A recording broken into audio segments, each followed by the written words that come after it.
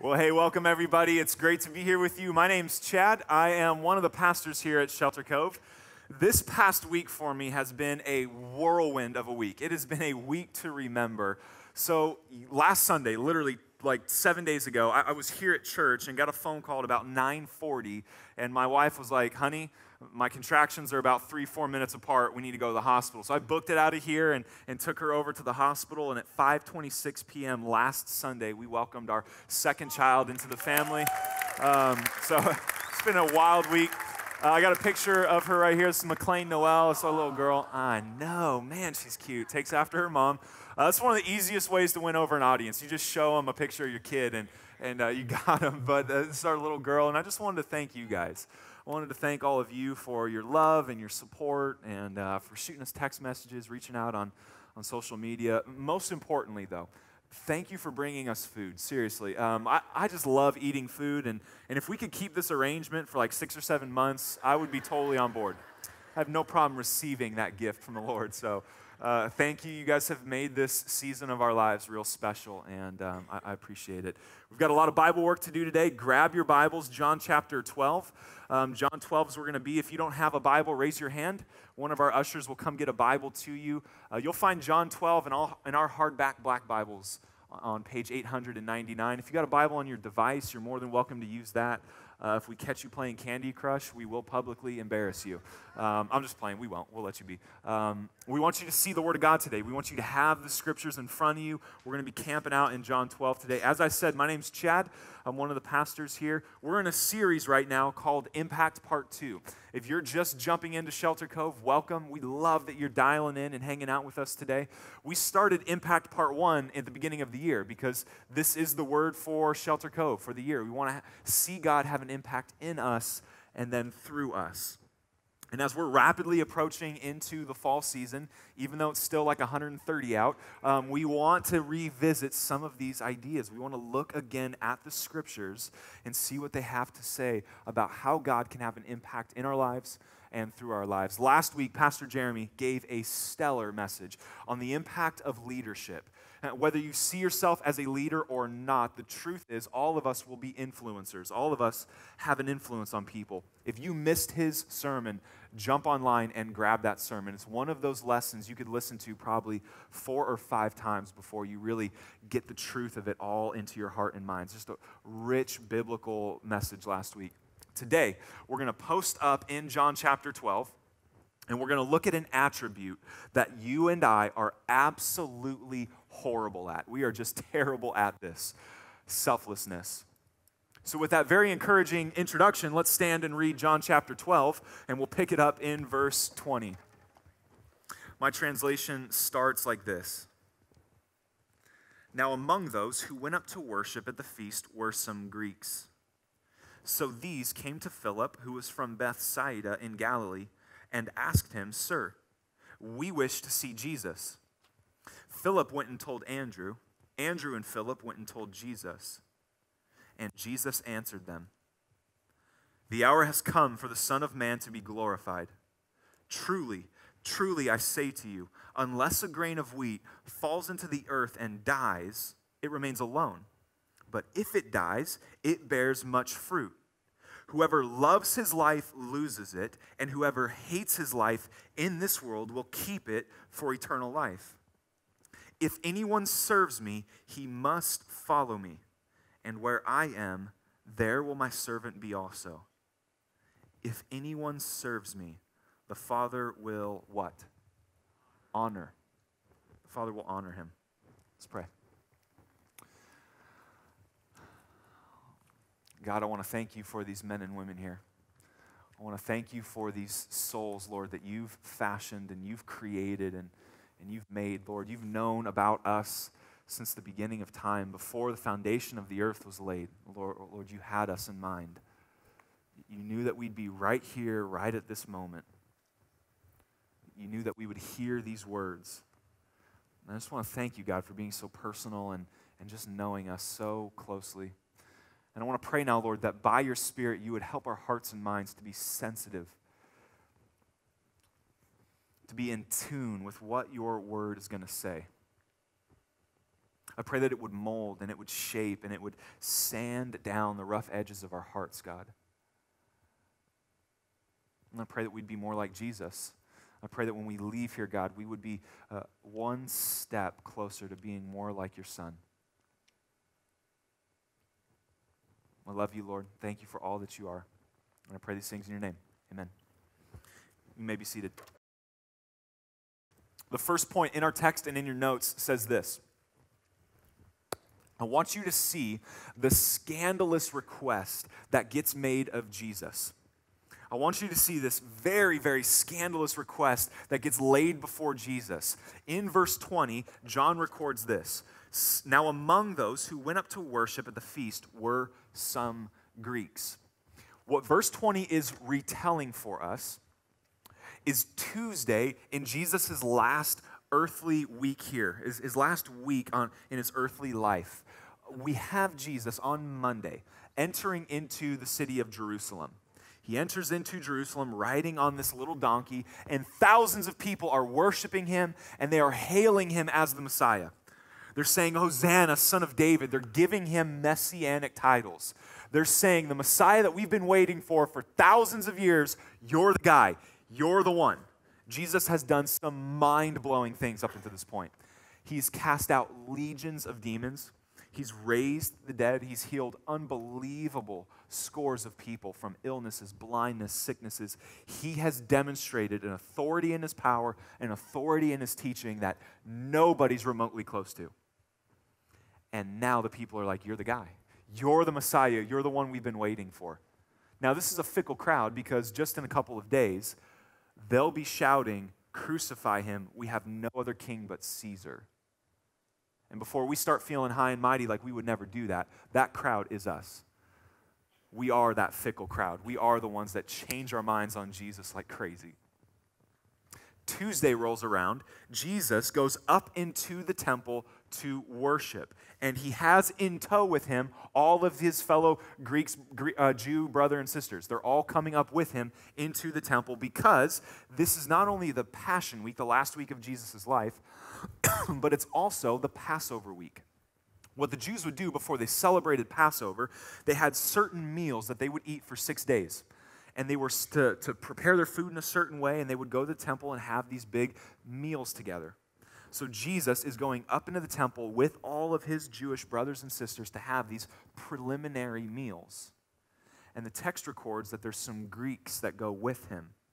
Now, these Greeks were most likely Gentiles that were kind of converting to Judaism. They had some Jewish religious practices, but they were Gentiles by birth.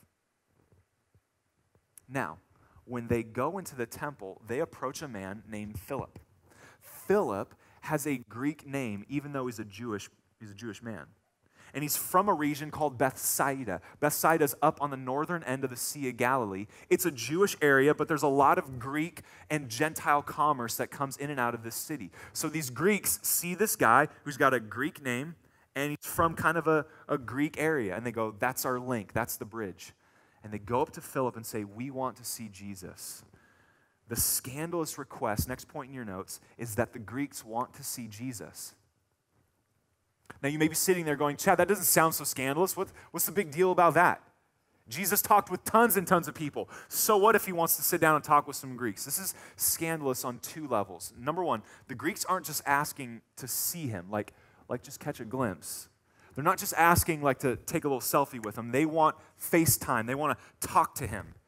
They want to carve out some time with him. But on a much deeper, much more profound level. At this point in history, the Jews and the Gentiles, especially the Greeks, hated each other. I mean, absolutely hated each other. Prejudice, despising, disdain, they hated each other on both sides.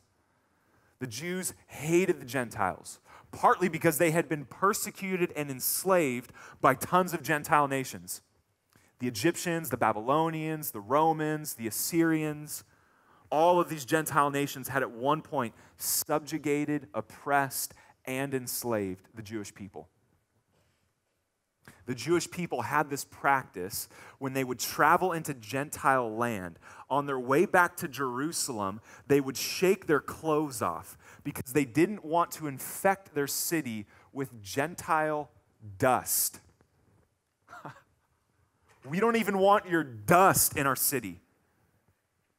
The Jews saw the Gentiles as immoral, pagan, polytheistic, sensuous, self-indulgent, everything that they did not want to be. We see the prophet Jonah. When Jonah preaches to the city of Nineveh, huge Gentile city, and he goes to Nineveh and says, y'all need to repent or God's going to destroy you. And the city repents. This wicked, vile, horribly savage city repents.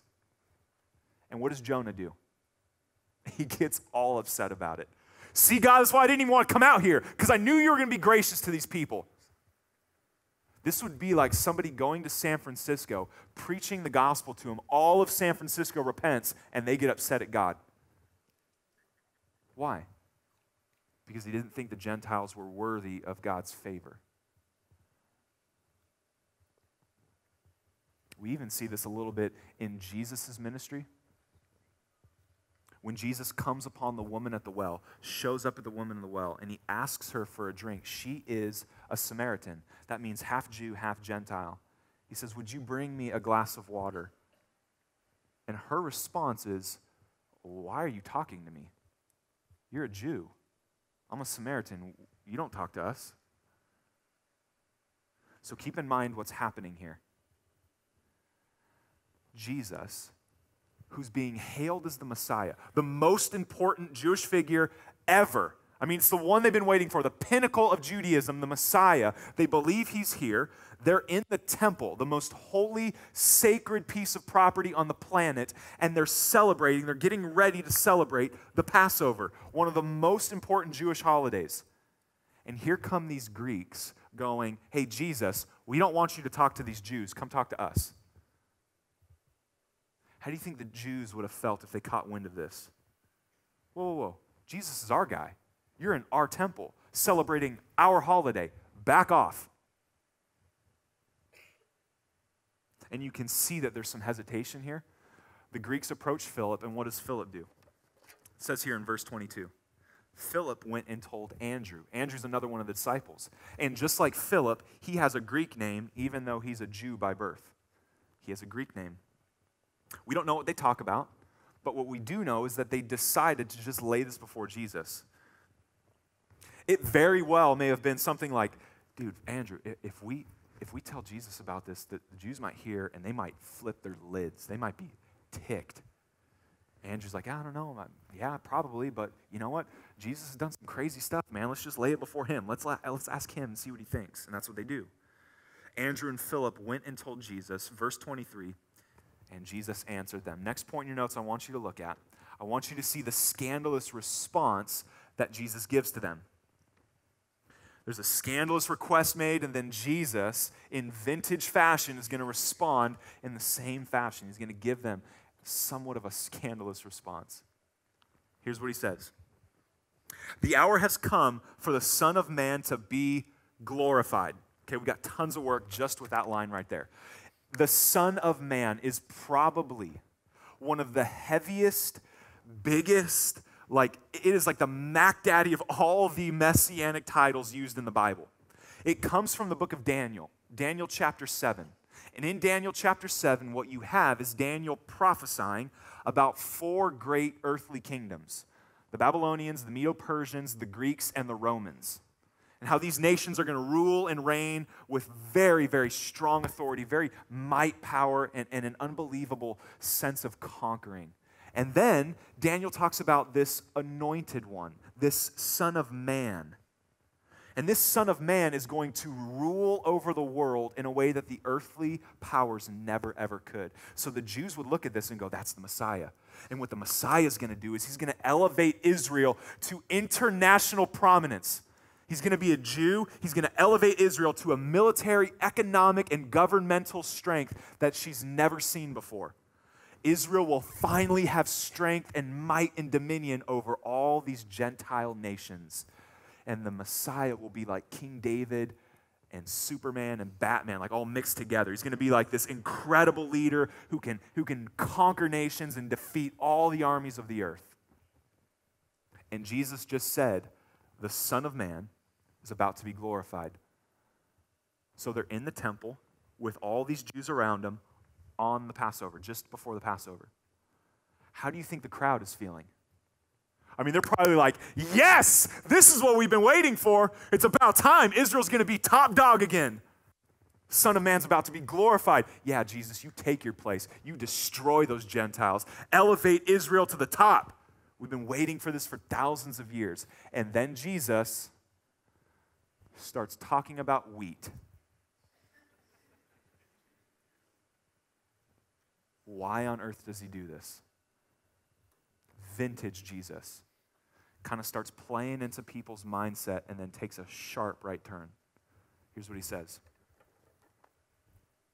Truly, truly, I say to you, anytime you see that in the Bible, that means Jesus is about to say something kind of crazy. But it's true. In our natural fleshly self, it's going to sound ludicrous, but Jesus is saying, hey, trust me. Trust me, I'm telling you the truth. Truly, truly, I say to you, unless a grain of wheat falls into the earth and dies, it remains alone. But if it dies, it bears much fruit.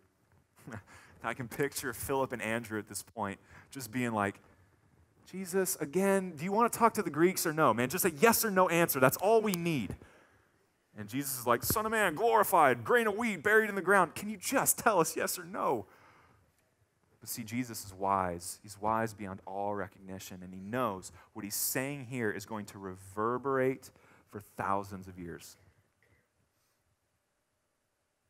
The next point in your note says this. Jesus is telling the crowd, he's telling them what he's about to do. The Son of Man is about to be glorified. The hour has come for the Son of Man to be glorified. And the crowd's like, yes, now's the time. And Jesus goes, it's not really going to happen how you think. He uses wheat as his word picture. He's going to paint a picture here. He says, if you think of a grain of wheat, if you just leave the grain of wheat by itself, it'll be fine. It'll just stay by itself, but nothing will really happen to it. It just kind of sits there idle. If, however, you take that grain of wheat and you bury it into the ground, and the grain of wheat itself starts to break apart and dies in the ground, what will come up out of that is a whole harvest of grain. So what's Jesus doing? He's telling them what he's about to do. He's saying in the same way that that grain of wheat dies and produces a harvest, I'm going to die. I'm going to lay my life down so that I could ransom many.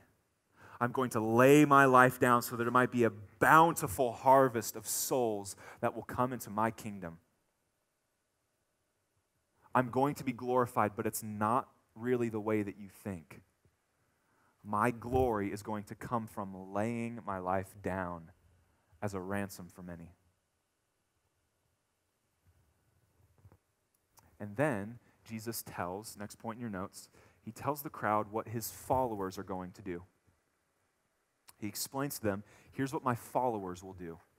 And it's here that Jesus starts to address the whole Greek question. It's here that Jesus will start to include the Greeks. Verse 25. Whoever.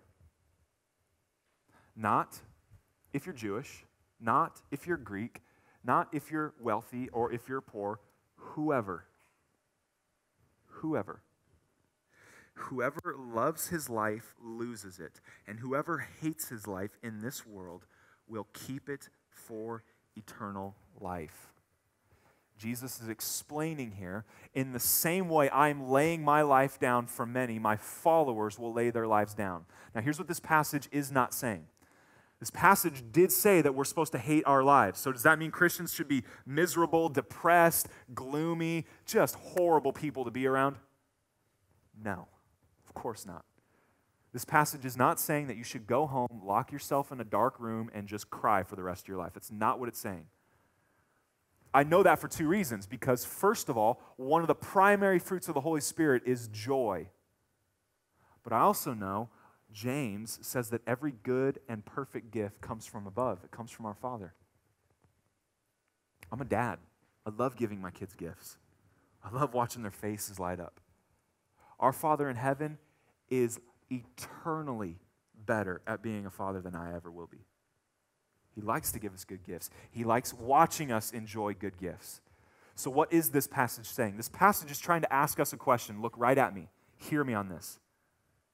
Who are you living for? That's what this passage is trying to dial us into. Who are you living for? You have two choices. You will either live for yourself or you will live for Jesus. Those are your only two choices.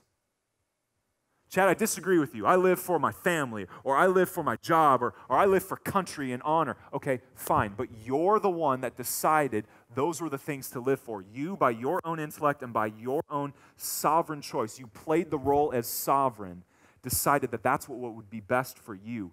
You still decided to live for you. You just put your affection on something else. You will either live for you or you will live for Jesus, and that's what he's trying to dial us into here. He says, if you hold on to your life, if you love your life, you make it all about you, you will lose it. You'll lose it in this life and you'll lose it in the life to come. But if you make your life about Jesus, you follow in his example, you lay your life down for Jesus, you will find life not only here, but you'll find it in eternity. Jesus says a phrase similar to this in every single gospel, all four of the gospels. He says something similar to this. He says things like, if you hold on to your life, you'll lose it, but if you lose your life for my sake, you'll what? You'll find it. You'll find it. Church, this is the great Christian paradox. This is one of the greatest paradoxes in all of Christianity because it's so counterintuitive to how you and I think. You and I think that we'll find fulfillment by living out and satisfying every craving, every desire, every dream we have. If I can just fulfill every craving, if I can just meet every desire, then I'll be happy. And if anybody stands in my way, then they are trying to oppress me. They're trying to hold me back from true joy. And Jesus says, if you make your life about that, you're dumb. You're not going to find what you're looking for. There's death that way.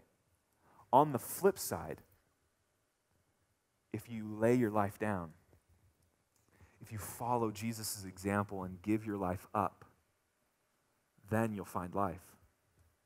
I don't know of anybody else in the Bible that demonstrates this better than King Solomon. King Solomon in the book of Ecclesiastes, who, by the way, lived way bigger, way better, way badder than you ever will. He had more money, he had more popularity, he's way smarter than you. If you don't believe me, just read Ecclesiastes. The guy could throw parties for 20,000 people every single day. So your little 20-person backyard barbecue soiree might be cool. Solomon would laugh at you.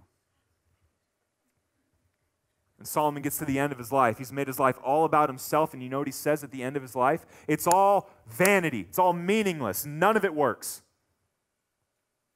I made tons and tons of money, Solomon would say, and all I found is that the more money I made, the more I wanted. I never had enough. And then Solomon will go on to say, as I started amassing all this money, do you know who enjoyed the money? Not me. Solomon's like, I didn't enjoy it. It was all the people mooching off me that enjoyed it. I was too busy working and trying to protect my money. And then I realized that as soon as I die, I'm going to have to turn all this money I slaved over to somebody who didn't work for it, and they're probably going to blow it. It's all vanity. It's a real chipper, cheery book. But it's truthful, and it's exactly what Jesus is saying. You make your life all about you, you're going to lose it. You make your life all about Jesus, you're going to find it. It's a paradox. So counterintuitive how we think, but it's true. But it's true. Jesus dives into this concept just a little bit deeper. Look at this with me. Verse 26, if anyone serves me, he must follow me. Jesus just said there that if somebody lays their life down for me, they make their life about me, one of the primary characteristics in their life will be service. They'll be a servant. If anyone serves me, he must follow me. He must be a follower of me. We could say it like this.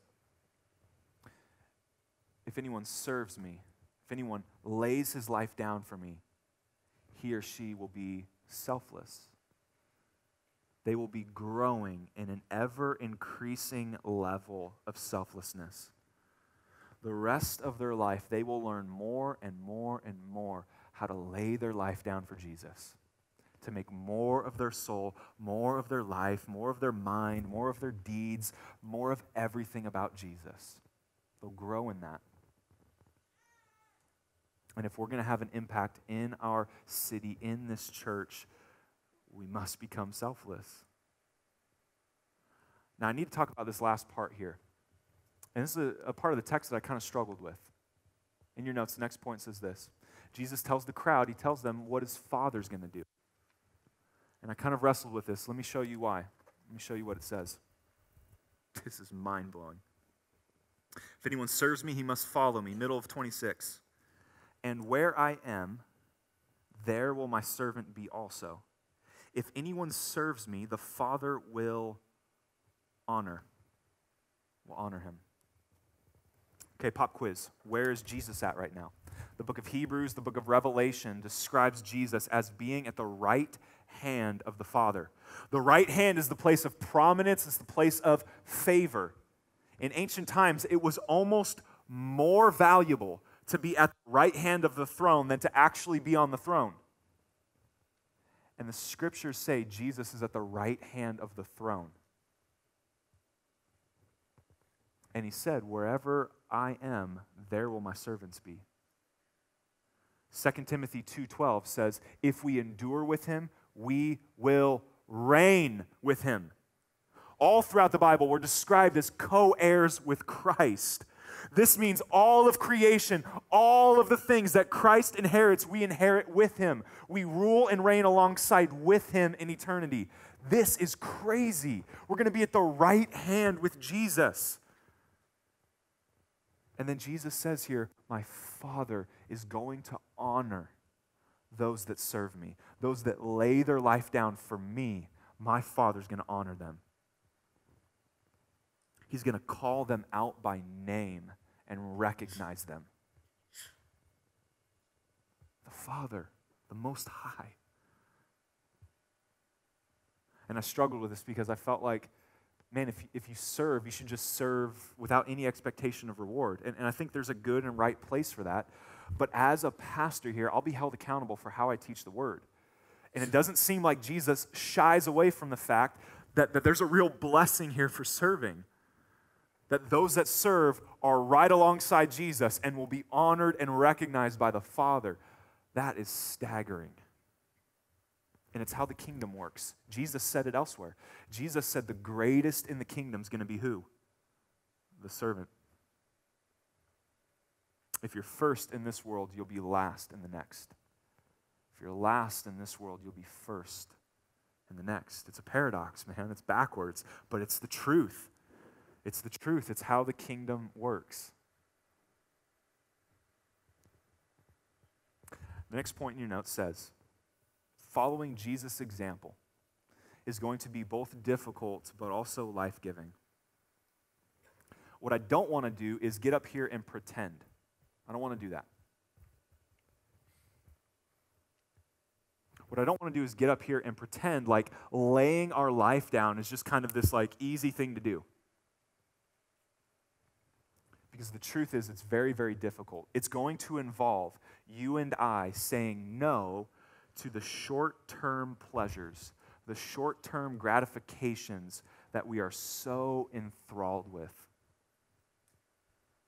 But you want to know the trouble with short-term pleasure? It's short-term. Doesn't last long.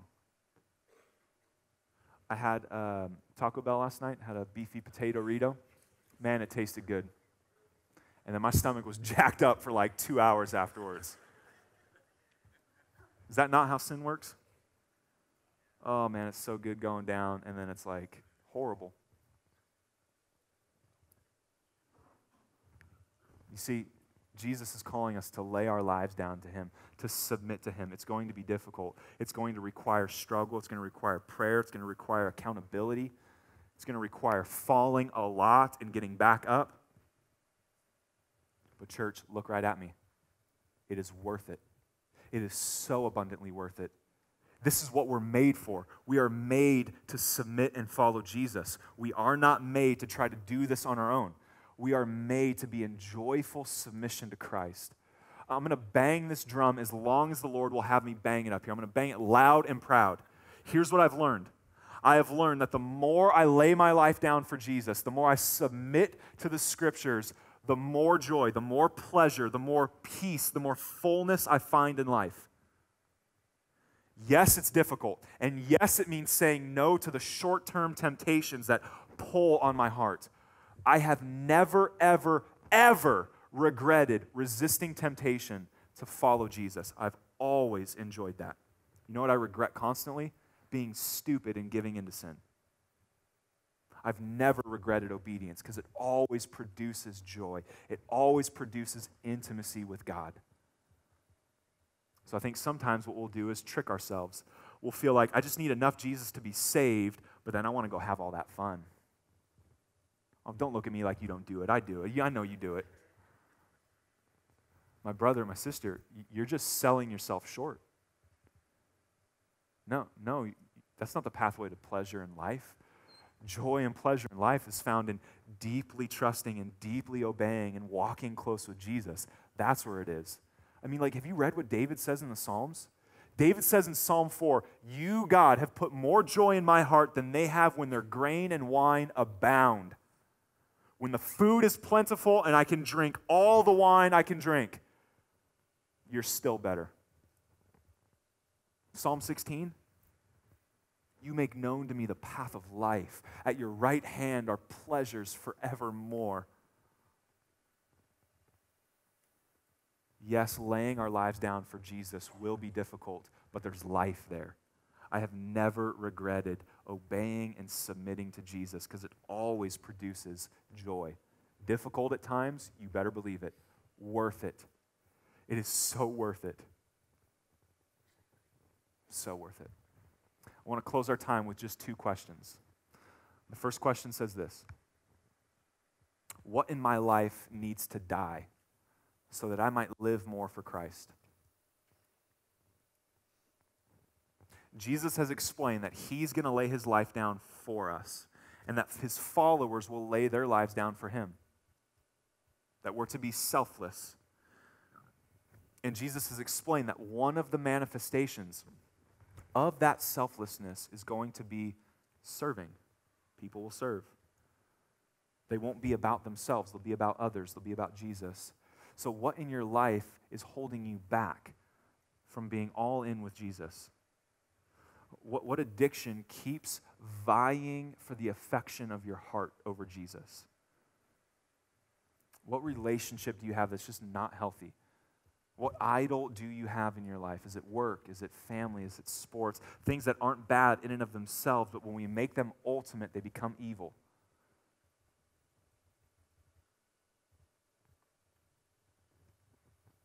What is keeping your soul back from laying fully down to Jesus? There's this really smart Christian guy named Augustine who said, "Lord, give me chastity, just not yet." I sometimes feel like that. Lord, I know this is where I should go, but man, my heart, there's something holding my heart back. My brother, my sister, for your own joy, for the fullness of your life, lay it down. Trust me, the grass is greener with Jesus. It's better. I have a friend that has a shirt, and his shirt just says, "Bro, Jesus is better." It's true. He's better. He's not the easy route. I'm telling you that right now. He's not the easy route. He is the better route. And the last question here says this: where can I be a servant at Shelter Cove? Now, I know you're feeling the itch. I know you're feeling it. You want to pack up. Go ahead and pack up because I still got stuff to say. My mic. Got me? Okay, cool. Go ahead and pack up. Here's why I wanted to end with this. Jesus said, if you lay your life down for me, you'll serve. That's one of the manifestations of this. It's one of the demonstrations of this. If you're anything like me, what you're probably doing right now is this. You're coming up with all the excuses as to why you can't serve. Nope, too busy. Sorry, Chad, too busy. That's for the other people. It's for the other people that have no lives. I'm too busy. Hear me. I've done church long enough to know that a lot of you really are busy. Some of you like to just say you're busy. You're not. But a lot of you are. Here's what I just want to lovingly say to you, and this comes from a position of love. If you are too busy to serve and lay your life down for Jesus, you are not busy in a good, healthy way. There is probably some low-grade idolatry happening. Chad, I got too much on my plate. I can't put something else on. Fine. Clear room off your plate because Jesus needs to be a priority. Chad, I'm not good enough. Chad, I got some real addiction, some real sin. I got some real darkness still in my life. I can't serve. Serving is for the good, put-together Christians. That sentence shouldn't exist in English. A good, put-together Christian doesn't exist. The whole point of Christianity is that we stink and we need Jesus. That's the whole point of this message. The whole point of the gospel is that Jesus puts us back together. Listen, I'm a full believer in the proclamation of God's word. I fully believe that God moves powerfully when we teach the scriptures, but I also know there's a ceiling on how much my teaching and preaching can do in your life. You want to know what does wonders for your walk? When you stop just listening and you actually go do. So hear me, hear my heart on this. We are not just trying to fill spots here at Shelter Cove. In every church across the planet, there's always a need for help. But our motivation is not to just get warm bodies in places. We're not trying to guilt trip and emotionally manipulate you into this. What we're trying to do is disciple and grow you because we know that when you serve, you're most like Jesus. Because Jesus didn't come to be served, but he came to serve. And so we're not just trying to get bodies into positions and fill up holes. We want your growth. We want your discipleship. We want your maturity. And that's why we want to end with this. Because one of the best places you can serve is in the local church context. I'm going to invite Pastor Jeremy to come on up. While he's coming up, in the seat backs in front of you, there's some forms. And I want you to grab this form and look at it. I want you to grab this and take a look at the information. Because there's some important info on here that Pastor Jeremy is going to direct your attention to. Church, a couple things. First of all, that was an awesome message, wasn't it? About serving, amen? Awesome message, Chad. Always love it when you teach. Second of all, so many churches across the country are really about learning the Word of God and listening to the Word of God. And here's how we want to be different. Here's how we have an impact. It's not just about listening. It's not just about learning. We want to live out the Word of God. And here's how we're going to do that this weekend. You've taken these out. Go ahead and wave it up in the air if you've got it in your hand. All right? If the person next to you does not have it out, go ahead and grab it and give them a paper cut, okay? I'm just kidding. Don't do that. But here's how we want to live this out. It's amazing what happens when everybody in the body of Christ says, God, I believe that you want to use me. You can use me. God's given all of us a spiritual gift. And if we just say, God, here I am. I want to serve. I want to be a blessing to you. I want to be a blessing to others. That's how we have an impact. So we've got a bunch of different opportunities on this card, and we've been intentional about giving lots of opportunities. You've got a blank for your name, your email, your cell phone number. Maybe you're here today, and you're like, I have no idea where to serve, what to do. I just know that I'm a servant as a follower of Jesus Christ, and I want to get involved. I want to get plugged in. You fill out your information. We'll contact you this week, and we'll get you plugged into serving somewhere in an area that works really good for you. We've got areas of children, students. Why children and students? Why is that an emphasis here? Because we want to create disciples of Jesus at a young age. Jesus said, let the little children come unto me. They were a priority to Jesus. They're a priority to us. We want them to be walking with Christ as early as possible. We are unapologetic about that. We've got a lot of different other ministries. The bereavement team, when people pass away, we've got groups of people that come and serve and make meals and love on people that are hurting. We've got first impressions. Why is this important? Usher, greeter, parking lot. We want people to experience the love of Jesus before they hear about the love of Jesus. There are so many different opportunities. You can fill out this card. You can also text this number 353-8161 and do it digitally, especially if you have horrible handwriting, all right? So you can fill that out on your phone. Again, we will contact you, but this is who we are. This is what we do. This is the part of our mission statement of raising authentic followers of Jesus. Authentic servants of Jesus serve. And so that's what we want to do. So I want to just give you a moment of silence and just listen to God. And just our request is that you respond based upon what God's telling you right here and right now. So would you just take a moment to just pray over this and fill this card out right now? Church, would you join me as we close in prayer? Father, we want to thank you for Jesus. It is because of Jesus, Lord, that we're here. It's because Jesus laid his life down for a ransom, God, that he gave his life up. There would be a harvest, Lord, of both Jew and Gentile. God, thank you for that. And my prayer now, God, is that you would help our hearts to lay our lives down. It's not enough to just know this concept, God. We have to begin working at this. And I pray, God, that you would remind our hearts, you would remind our minds, the more that we lay our lives down for you, the more life and the more joy that we will find. It will be very difficult at times, and it will be very challenging at times, but it will produce fruit, it will produce righteousness in us that nothing else can. And I pray for those, God, that are wondering where they might use their gifts here at Shelter Cove. Show them clearly where they could be a blessing here and they could put this into practice. Because those that lay their lives down for you will serve. They'll make their life about you and about others. And I ask for your help in that now, God. Thank you for this time. Thank you, Lord. When you spoke these words, you had us in mind. You knew that we would hear this today. And I pray these things in your wonderful name. And all God's people said, Amen.